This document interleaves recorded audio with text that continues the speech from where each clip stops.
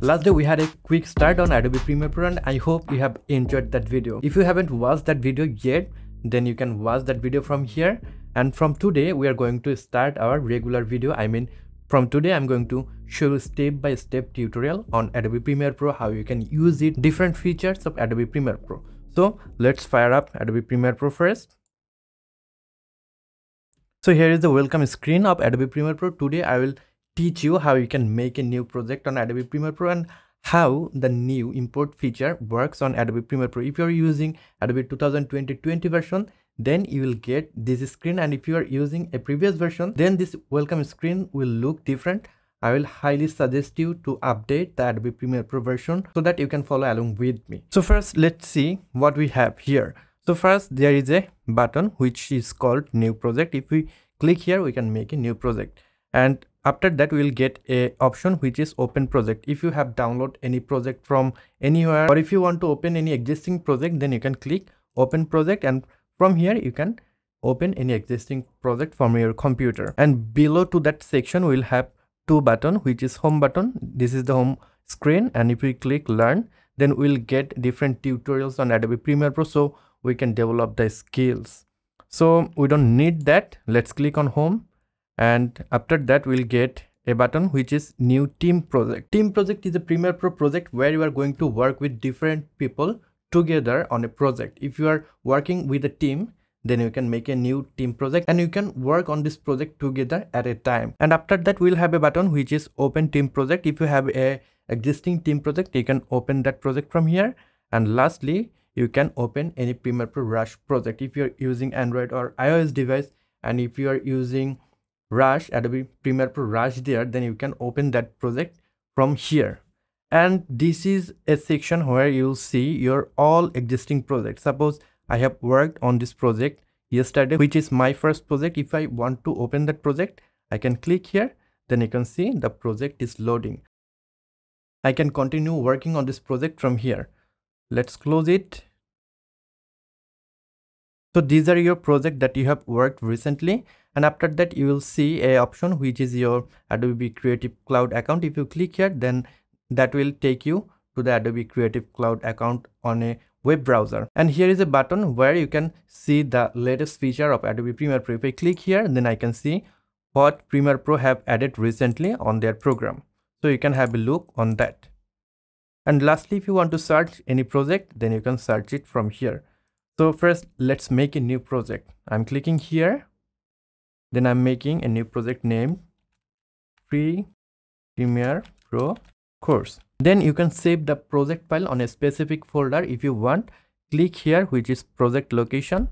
Click here and then click Choose Location. Then it will open your file browser. Then navigate where you want to save it. I'm just making a new folder here.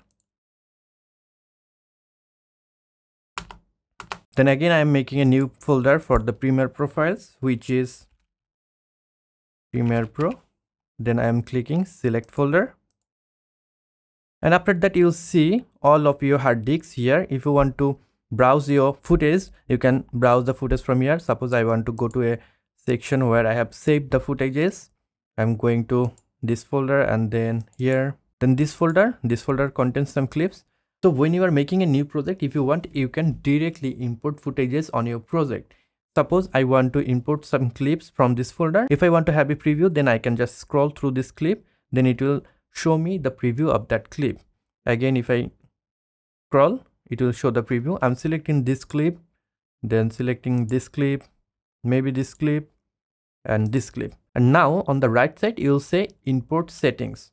Suppose I'm recording this video on a camera, right? So when I'm going to edit this video, I have to copy the video file from my camera to my computer, right? So if you want, you don't need to copy the video file on your computer before you start editing. If you want, you can take the help of Adobe Premiere Pro to copy the file from your camera. So suppose I have connected my camera and this is the folder where the camera footage have been saved, right? So I have selected these files. I want to import these files on my project.